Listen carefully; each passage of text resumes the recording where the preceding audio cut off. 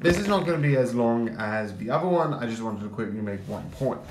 I was about to go on a video, but I'm going to be like, it's going to be like 15%, so I didn't want to do that. So, if you're wondering how I got into the My Little Pony series, I just want to make that clear. Because I do have a bias, and I want to make that clear. Do I like this series? Yes. Do I think it's a better series than Gen 4? No. But is Gen 4 my first series of My Little Pony, and do I love basically nearly all the episodes besides 2, but that is just more, but I don't like those sort of like anxiety things. If I'm correct, I don't know the exact names, but it's the one with the carts and the 3 sisters is one of them, and the other one, there's another one, but I don't actually remember which one. But it's sort of like dealing with sort of like that has sort of like cringe comedy as a focus.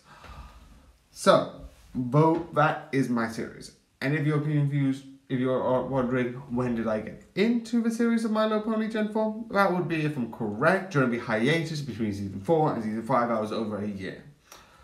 Which is why I ended up in a good position, because I was watching the seasons and haven't already came out yet. And then I went online to watch all the theories, and then I'm like, this is good. And then it's been a year, and I'm like, I joined hot. I joined within. So yeah. So yeah. Again, just tidbit.